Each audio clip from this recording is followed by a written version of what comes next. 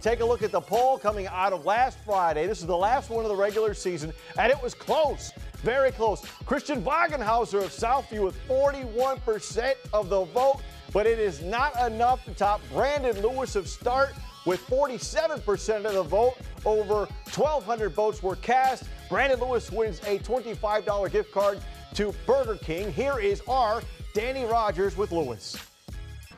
We're here at Start High School with junior Brandon Lewis, who hit the buzzer beater shot to win the City League for his team. And today we're here to reenact it. Are you ready? I'm ready. Let's do it. 6 seconds. Start can't stop the clock. For the City. Oh! He gets it! Brandon Lewis! That was his only attempt, by the way, the first one. And it was the only bucket of the night in the city championship for the junior. Lewis said the play was one they work on almost every day in practice. And as he showed us, and as he showed Danny, he could knock it down. Here's Lewis and Coach Wortham on that incredible reaction.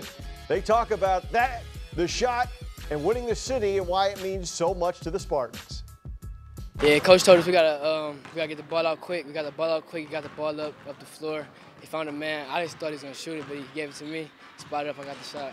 And I just stared at it and just prayed it went in. Coach Howard must have been shining down on us. That's my former assistant coach who passed away, and he put it in for us, and we city champs. It meant so much because we did it for one person, but we did it for everybody. But we really did it for Coach Howard. Coach Howard used to be so happy every time we won a game, even way more happy than I was. Always had a smile on his face.